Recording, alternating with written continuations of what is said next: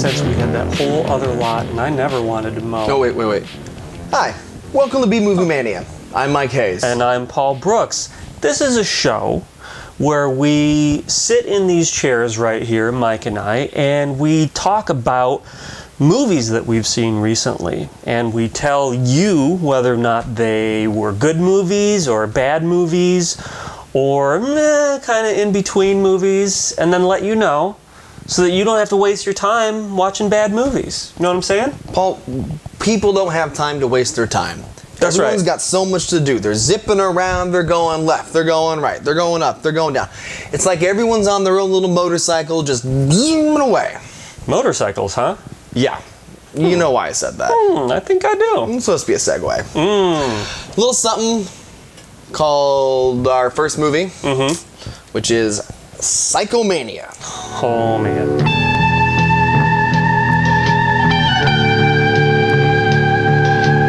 This is a zombie biker flick. Awesome cover. Check out that cover. It's just fantastic. Absolutely. Oh, it's beautiful. Why don't I read the back? Why don't you read the back? Sure. Tom enjoys riding a motorcycle, and he loves his mother dearly. But Tom is no ordinary fellow.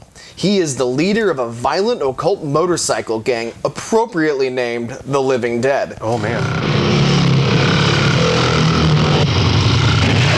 And his mother, together with a sinister butler, gets her kicks out of holding seances in her home.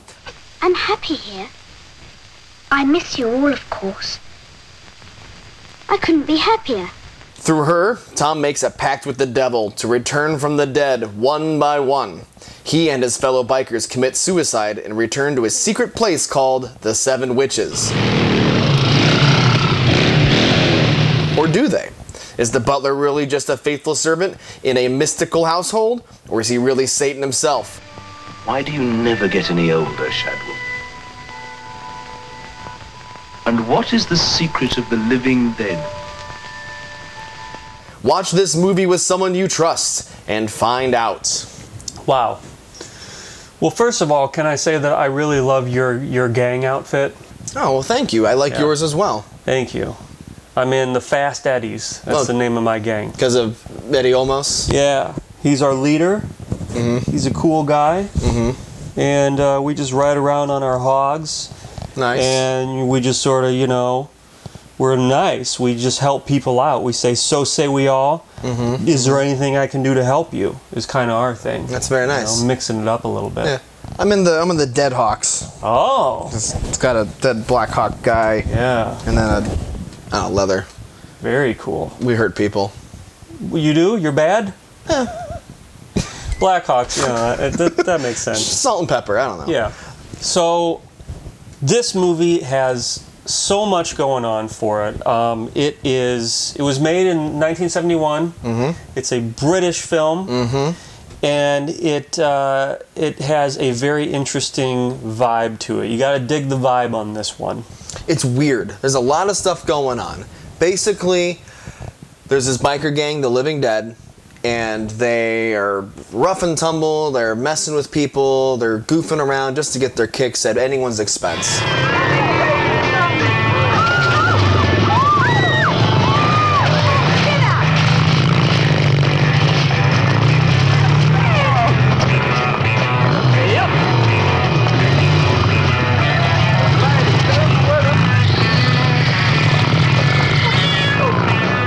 Yeah, it's definitely just these weird kids with the cool helmets. Like, they all wear, all their motorcycle helmets are painted with this design. Super cool. It would be a sweet Halloween like group costume. Yeah. And no one would get.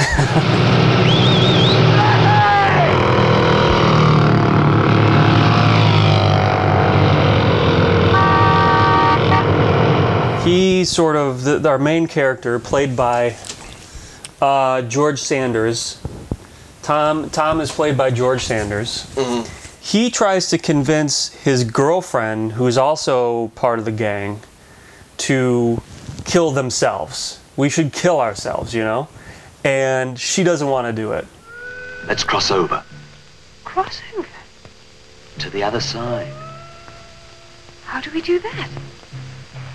We kill ourselves. Oh, Tom. Not that again. Yes. So, and he gets it in his head that if he kills himself, he can come back to life. We'd miss all this. But we'll come back. It'll be even better.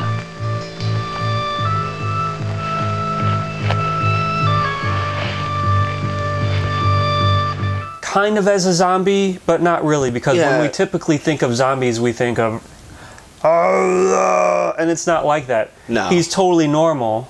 He can speak. Yeah, he's not trying to eat other people or anything. Right. He strikes out on his own and kills himself. Yeah. You'll kill yourself! That's right! Off the bridge! Tom, please don't! I'm going! See you around!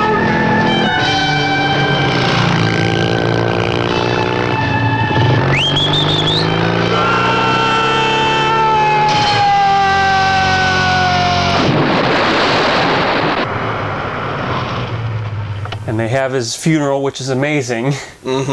Because for some reason they bury him on his motorcycle, but like clearly didn't dig the grave far enough, so he's like up, like his head is like poking out of the ground, and they have to like pile all this dirt on top It doesn't, of him. like, why wasn't even like a casket or anything? He's just riding his bike. And the world never knew his name, but the chosen few know of his fame. Come join his company, riding free. His mom, Tom's mom, holds all these seances, and she knows more about this sort of thing. So her, what did they call it on the back? Sinister butler? Yeah. They know that he's going to come back. So Tom dies, and then he calls home, and he's like, hey, and the butler's like, Tom, hey, what's up? Yeah, like he just knew. Latham Banner. Hello, Shadwell. Good evening, Tom. I made it, Shadwell. We all knew you would. How did it feel to be back? Splendid. Enjoying every minute. After the rest of his gang sees that he can come back to life, they start doing it too. And they start jumping off of bridges with their motorcycles and plowing through like semi-trucks and all sorts of crazy stuff.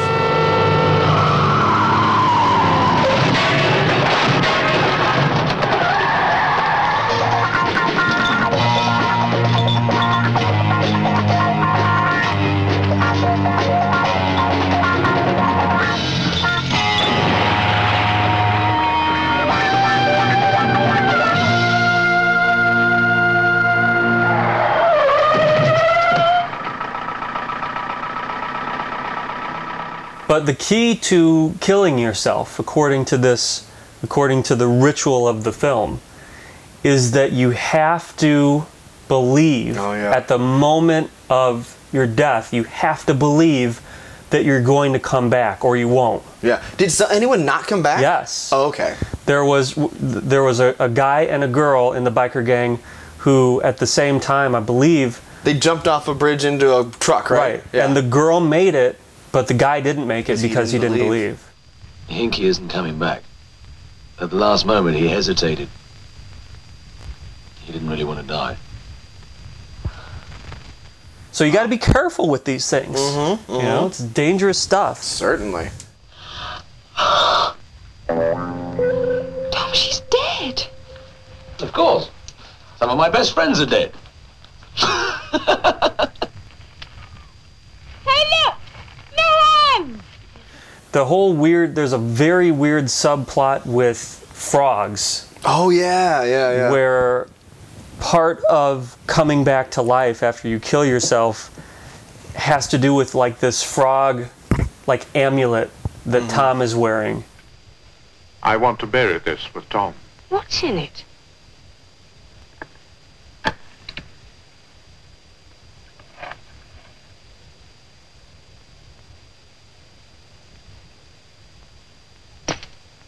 Thank you. Weird.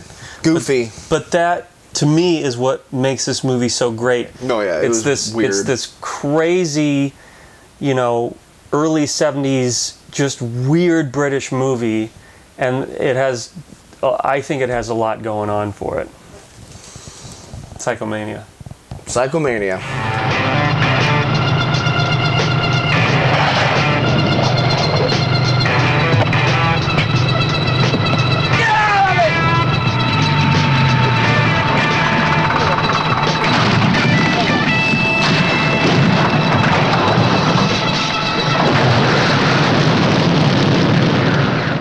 Paul? Yes. Let's do a little something called high point, low point. What is high point, low point? Well, Paul, I want you to tell me the high point of the movie. And then you're going to say the low point of the movie for you. Yeah. I'm into it. There's a lot of high points in this movie. There's a lot of weird, wacky, crazy stuff going on. But to me, the high point is there's a scene where he has to enter this chamber and like confront this frog.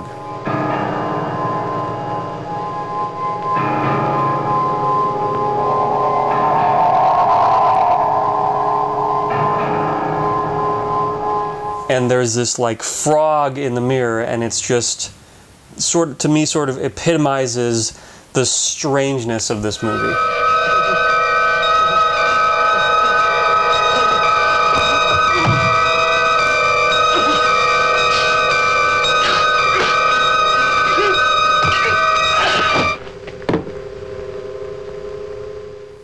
Yeah, it's funny you say that, Paul. Yeah. Because my low point in the movie, because like I said, there's a lot of high points. And I think the movie really kind of plateaus with the absurdity going on in it. Yeah. And then that spikes up, this weird psychedelic scene. So I'm going to say the low point is everything outside of that. And that's not saying it's bad, but I just wish there was more of that. I wish there was more weird, trippy stuff going on.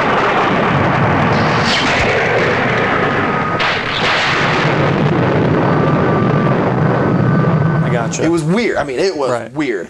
But it's hard to pick just a low point. So I'm going to say everything but that. Gotcha.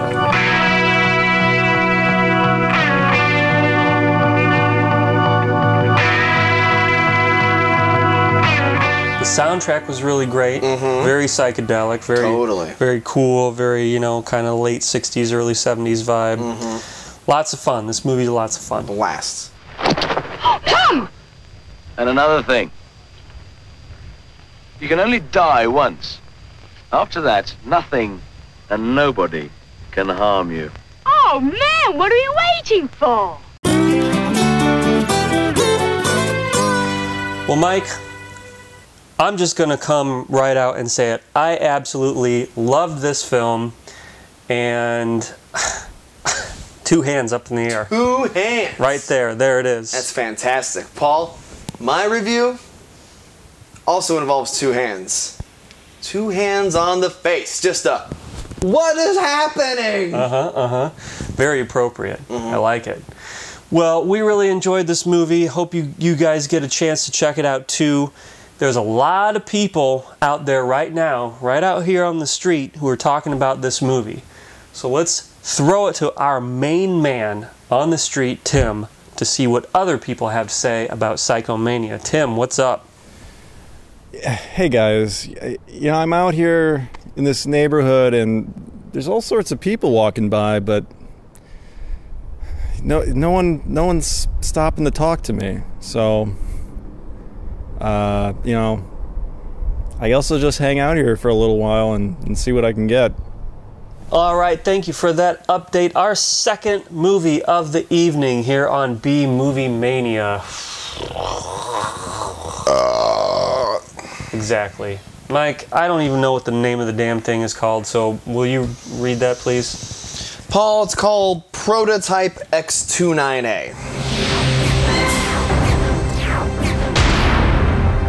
What does that mean? What does that even mean? I don't know. Why don't you read the back and tell us? All right.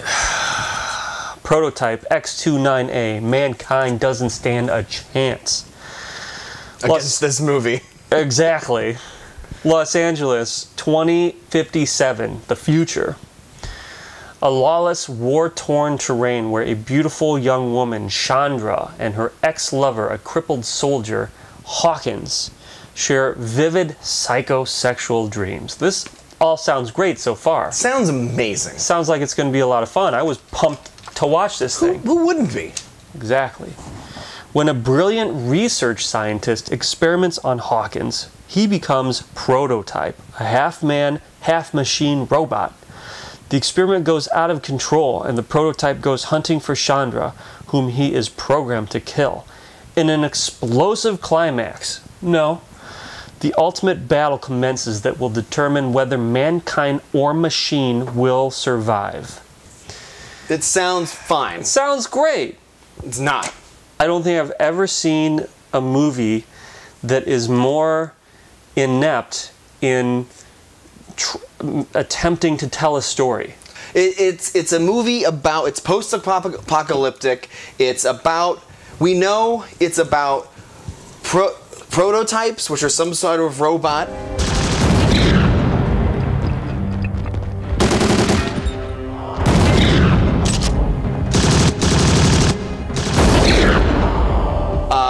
Omegas, Yeah. which we assume are some sort of robot.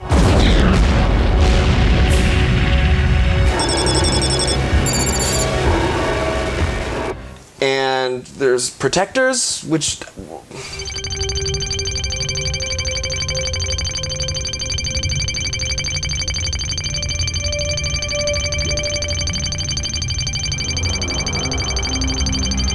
It should be so easy to say it. The thing on the cover, this thing, this is what is the prototype, all right? But you don't know that, because there's these things called Omegas, and they're like, but they aren't, like, they're not in it, or are they? Like, it's mind-boggling how absolutely just incapable they are of just saying what things are.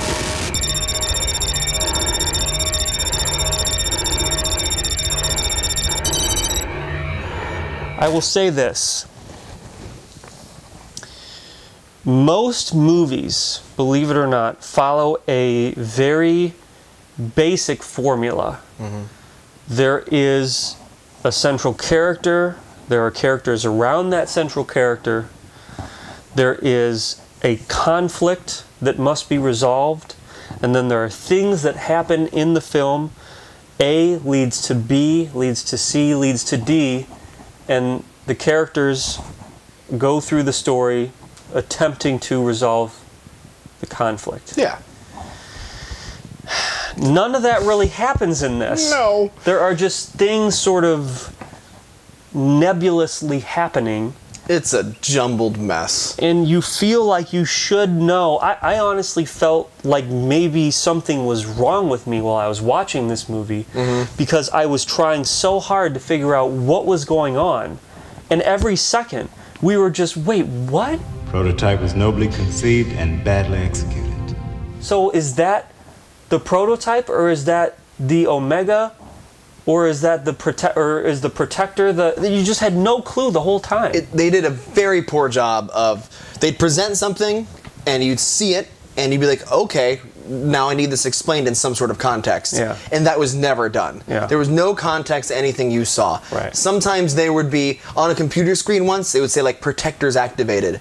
But at no point did you know who the protectors were or what the protectors were? I kept expecting them to show up. I'm like, all right, well, what's this protectors thing? It was a mess. It was just a giant sigh. Yeah. We kept... By the end of the movie, I mean, I wanted to just go to bed. I wanted to flip the table. I was angry. So there's this girl who she's a child in the beginning, and she might be some sort of magical child. Take her to the outskirts. No one must know who she is. We're not sure. We think she might be an Omega, but we're not sure. Can't tell you. She's a girl. Mm-hmm. And then fast forward like 10 years later, she's grown up. She looks pretty cute. You know, she's doing some stuff. If you're my father, who's my mother? You are an Omega now. It will take some time. And she hangs out with this guy, Hawkins. Mm-hmm. And you think that Hawkins has like a crush on her. You found yourself another place to live yet? We're gonna go over this again. I got more than enough room for you to stay here. Have you ever heard the term you're beating a dead dog with a broken stick? I'm just offering you a place to stay. You don't have to be reading so much into it. It's just, you could tell there's a longing, and so then he does like a virtual reality thing.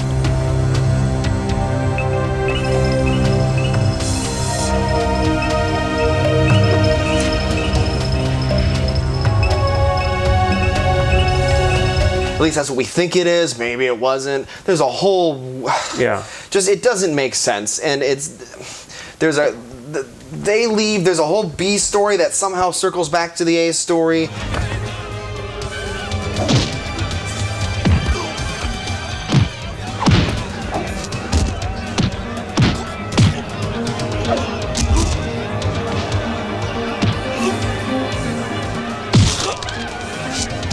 But you can't tell they're lining up in any way. Oh yeah, that's the other thing. There's just so many characters, and there's no focal point.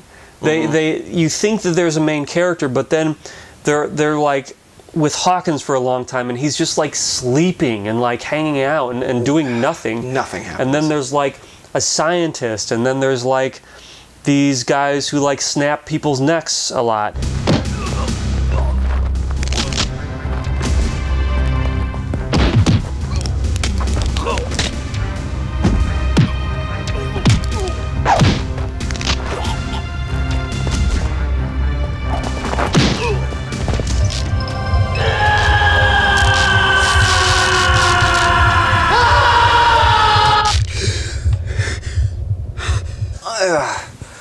All right, Paul, that being said, yeah. High point, low point.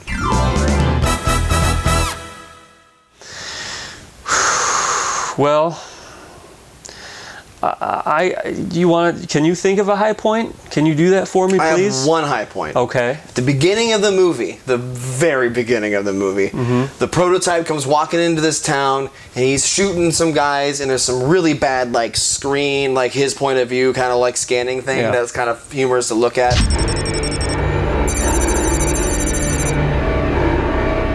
And he shoots some people, and there's a little bit of gunfire.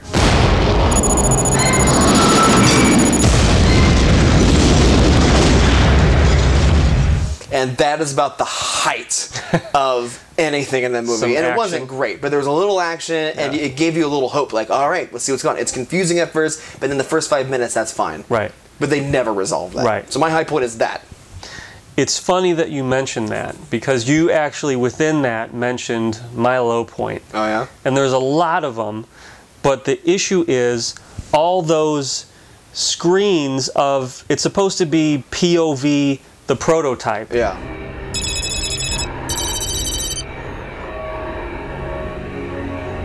And he's got like a computer thing in front of his face, you know, because he's a machine, and it says all this stuff. And it just keeps happening throughout the movie, not only with the prototype's interface, or whatever you want to call it, but also with just like people being on computers constantly, and you having to like squint to like read all sorts of different things, and it's just really hard to take.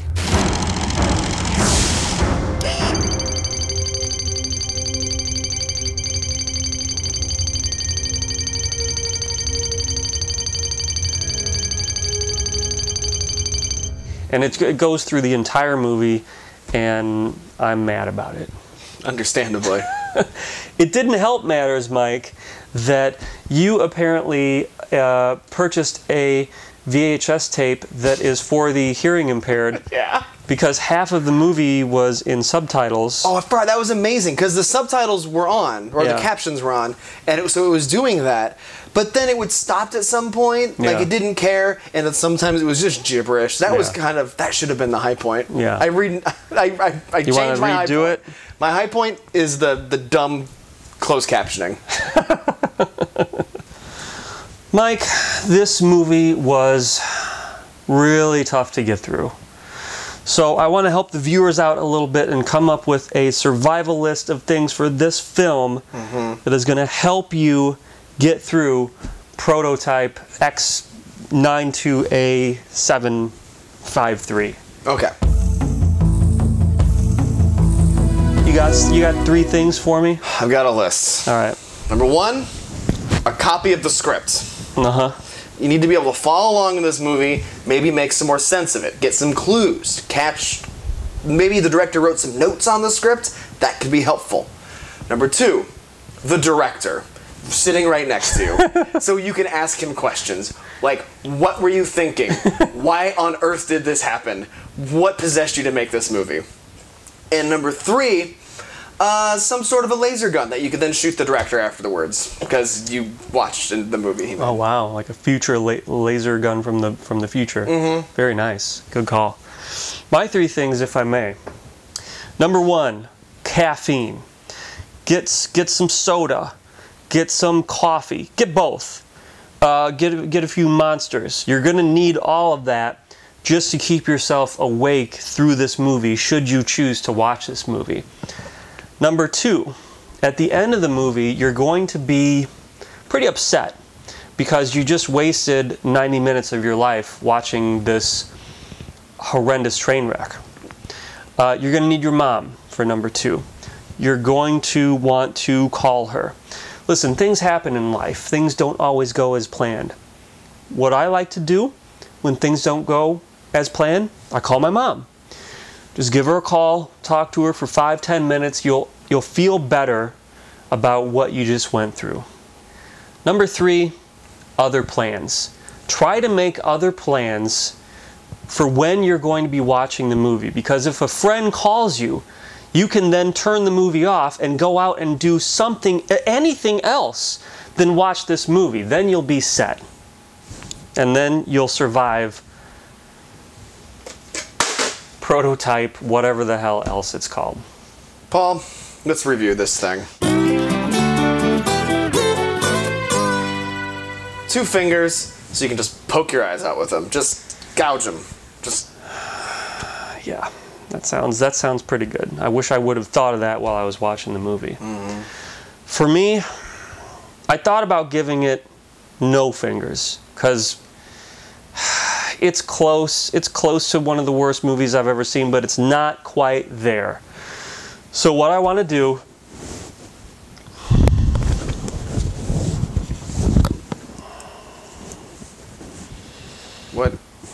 What do you... Paul? I got some nail clippers here. I saved 1 nail.